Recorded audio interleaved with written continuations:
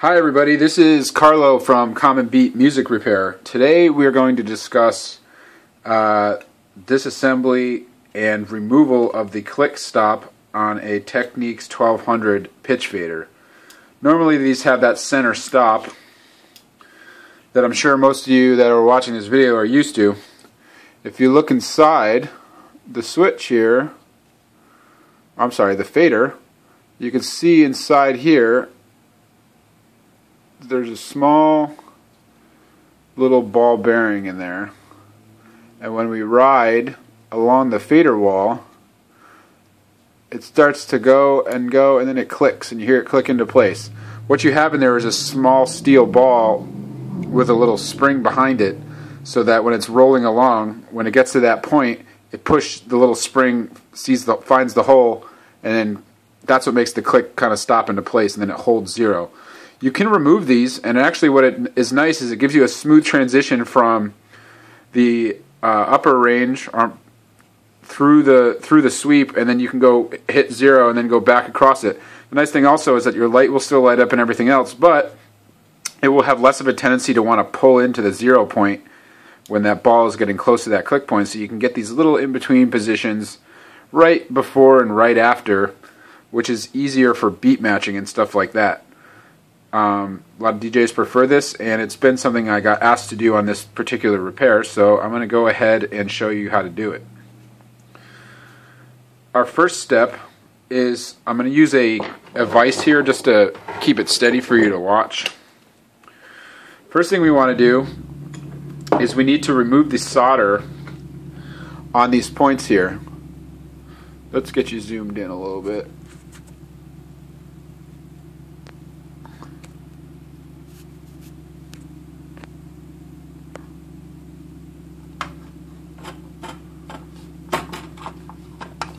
Sorry for the lighting situation here.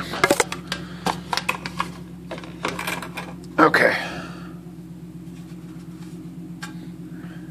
That looks pretty good. Okay. So, first thing we want to do, I use this thing called a desoldering, it's called a solder sucker. What happens is when you heat up the solder, this thing has a little plunger inside, which I activated by pushing this down. When you put this little hole on the end up to where the solder is hot, the suction from that will pull the solder inside of it and clean out the hole. So we're going to start. You have 4 here, 4 here, and then the LED up top. The LED, we need to remember the orientation that it goes back in. And the easiest way with a Technics 1200 fader is if you see the word Techniques here, it's facing us upright. The positive side of that LED is this top one. And they actually folded it over for you because the LED on the positive side has a longer leg. That tells you what the polarity is. So I'm going to start by pulling this off. We're going to desolder all this stuff. Sometimes you need to give these a couple of, if you have one of these desoldering tools, you got to just hit it a couple times. Sometimes make sure you get all the solder out of the hole. This way the fader will drop out easily. You don't want to have to tug it out of there because you can damage a trace on the board, and then your fader, you're gonna have to make some jumpers and stuff like that and try to get it and do a bunch of circuit board work, which is not desirable. So this should just go ahead and press down. I'm gonna pull that out of the way.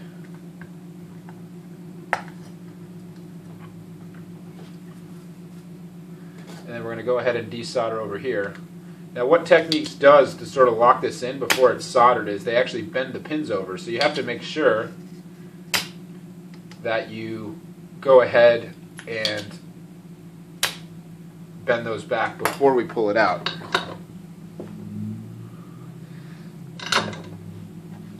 Oh, we got one more.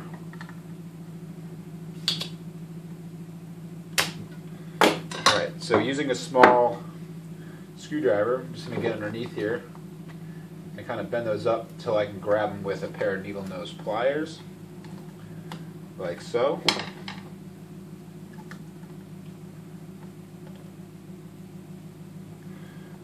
A small pair of needle nose pliers is going to be crucial here because you're going to also need it to actually pull the pitch fader apart. So we're just going to give this a wiggle, and this will drop out, and the same with the other side. We can get this out of our way. Put that there for now. Now if we look at this pitch fader, it says Japan right here. And what that lets us know is this board we need to make sure that Japan is facing downwards towards this metal tab here, so that when we take this apart and we put it back on, the orientation is correct, or else it won't go back in this board the right way and everything would be upside down. So we're just going to crank this back here like this. You have 10 tabs here that you need to open up so that you can pull this apart. I'm going to just use the screwdriver to get them started, opened up, and then we can get in there with the pliers and straighten them out.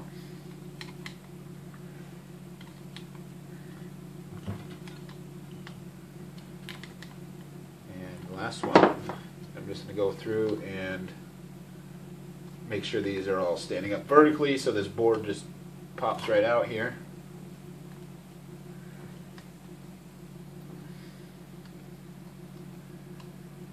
If you look at that board, this can only go in one way.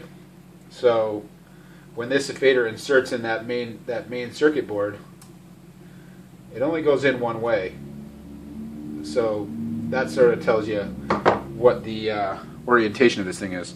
So we look at this pitch fader. It's pretty typical amount of dirty. It looks like there's no damage or anything here. So the easiest thing to do with these is take a little contact cleaner. I use Deoxit D5. It's pretty standard issue stuff for electronics service repair. I'm just going to spray a little bit on the rag here and then just wipe this fader clean and get any grime or dirt off there.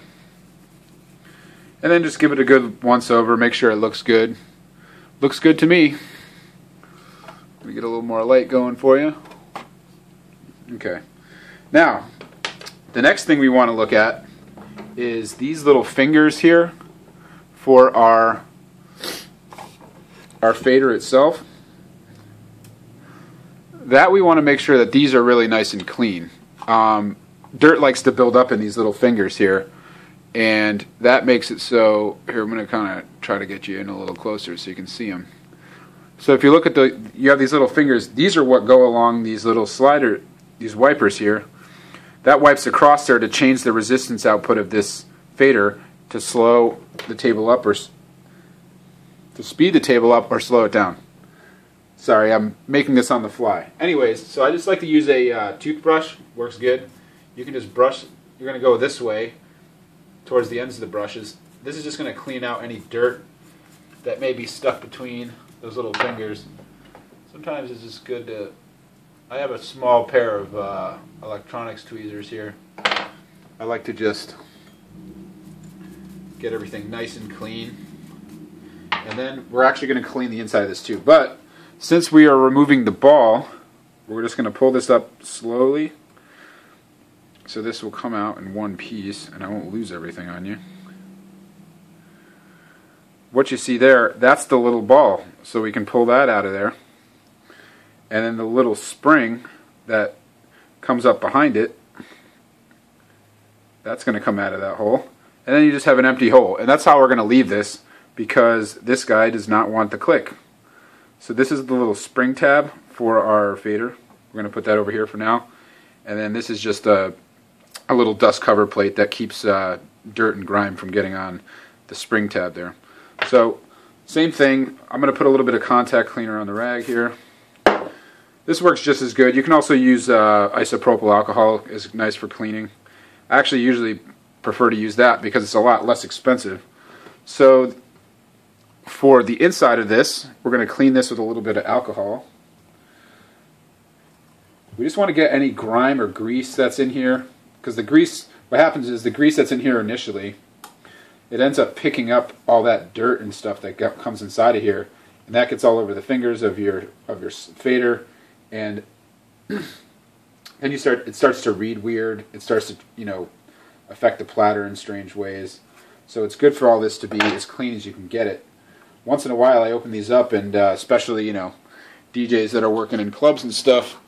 Last one I opened up had a vodka and Red Bull that had been spilled inside the pitch fader.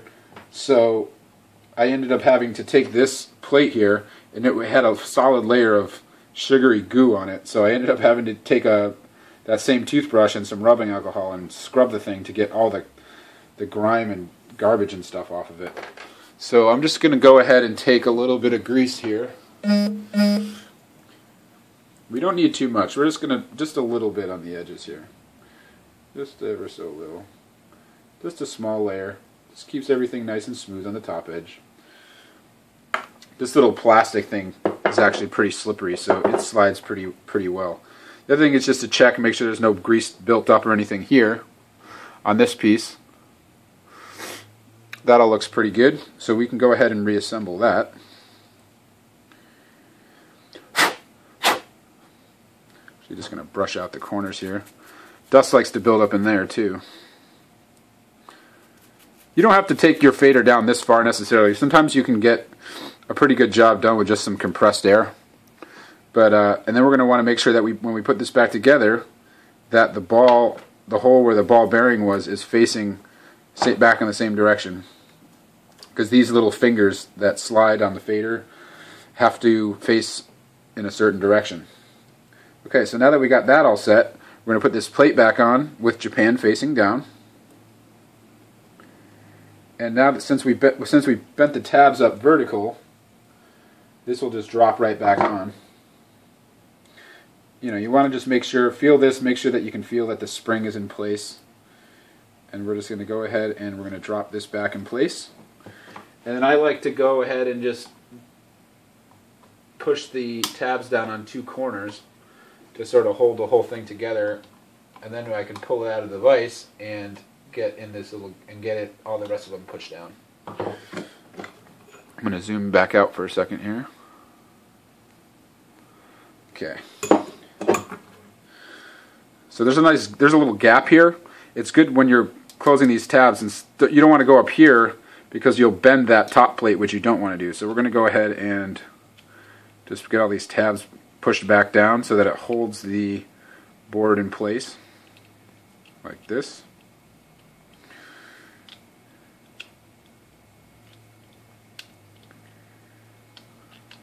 Okay.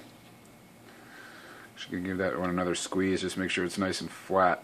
These should be at a 90-degree angle and bend up and over the edge. You can see that they are on that side, so I'm going to go ahead and do this side.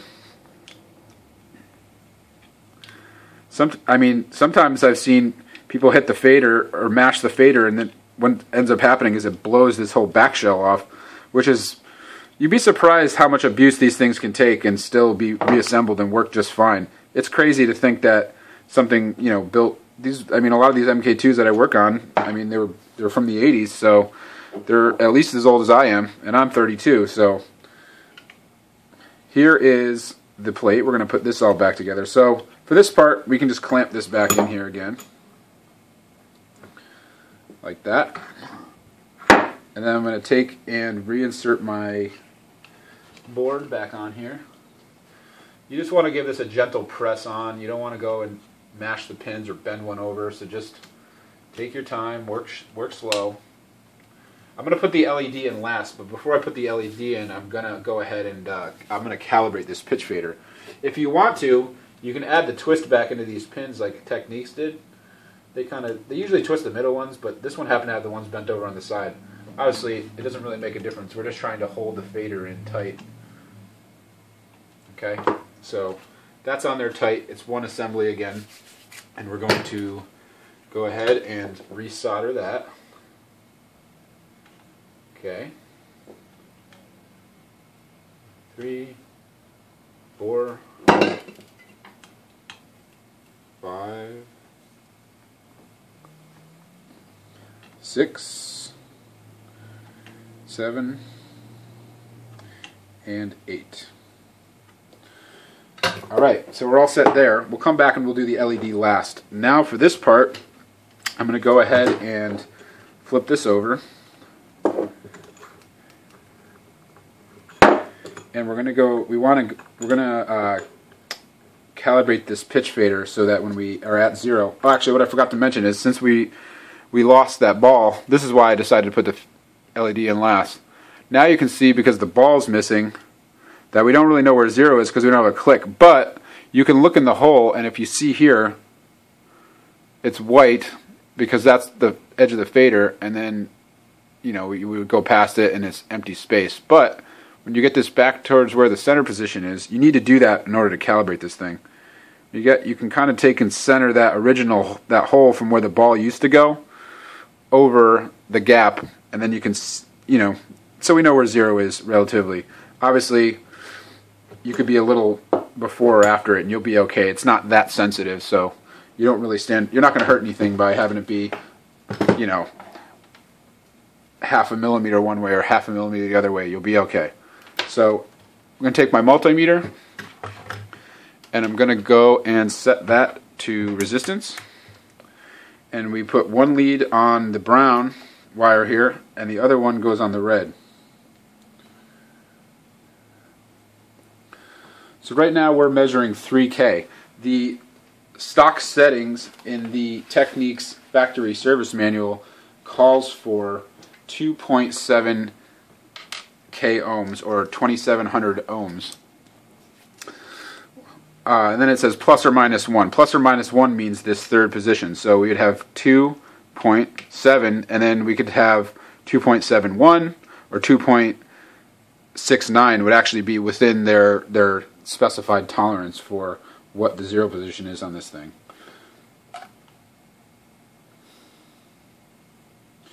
If you're having a problem with 2 0 points, and those kind of problems happen. I like to give this a little squirt of contact cleaner as well, just to.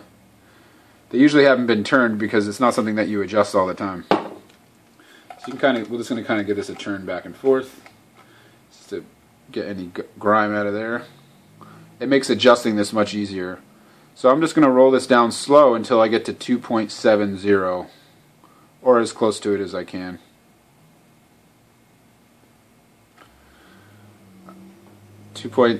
That's pretty close. That's within 0.02 of an ohm. I think we'll be okay. Nobody's going to know the difference. That's about as close as to 2.7 as you could hope to get. Okay? So that's the calibration part. Now if we want to just check and see that it's working, when we go down to the low position here, this would be increasing the speed of the table. By increasing the speed, you're lowering the resistance that's backfeeding the drive section of the table. So when you get this all the way to its lowest point, it should be about 3 ohms, give or take. This one, okay, so this one's 1.5. There's a little bit of variance there, just on the tolerances based on what this is, how this is designed. And then if you go to the upper range, it's about 17,000 ohms. So we're going to go back to the center position here. Just make sure that, you know, no grime or anything that we didn't see. It was still in there and causing a funny reading. So look at that, 2.7, right on the money. This fader is 100%. It's ready to go. It's in really good shape, and now it doesn't have the center click. I'm going to go ahead and reinstall that LED, and then I'll put it back in the table.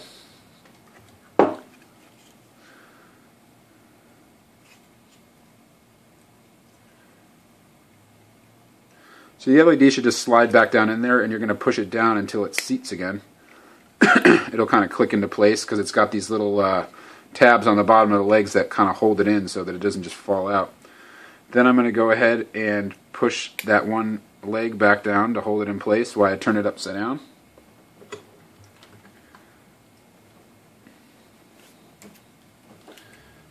I'm just going to reflow some solder here.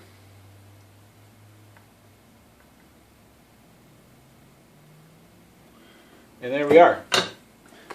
The fader is all set. If we wanted to double check it, we could put it back on the table, which I'll do for you real quick, just so you can see how it all works.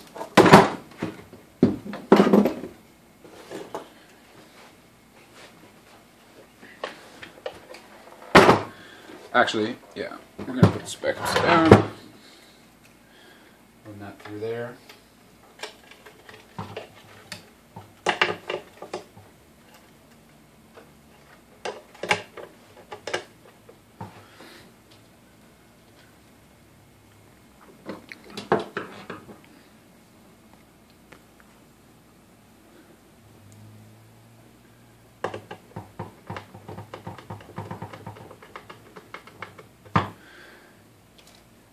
one more for the other side, and you got to make sure that you get this little ground wire here. This actually comes from the tone arm setup that's under where the RCA wires are. It just connects this is what connects everything to the chassis here. So the top plinth is everything is grounded together on this. Just flip this back over and put our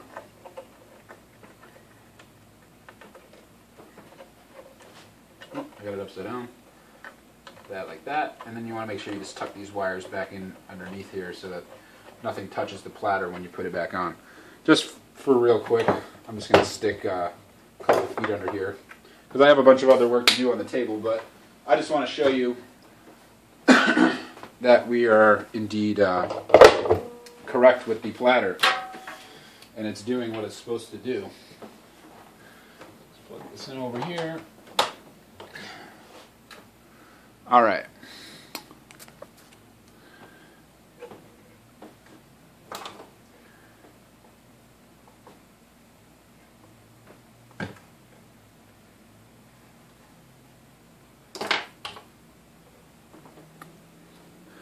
We're going to go over here and just show you the dots, and you can see that they're moving the way they're supposed to.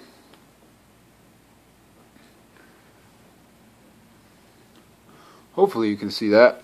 Might be hard to see on this thing. And as we start to increase, we get some movement, forward movement that way. And as we decrease, we get the movement going the other way. That's a good working fader. We're all set. This job's done. I'm going to move on and do the target light next, and I'm also going to do just some other sort of tightening up on this table. So if you're curious about changing out the target light to LED, I'm going to have another video posted up by the end of the day, and you can check that out. Thanks for watching.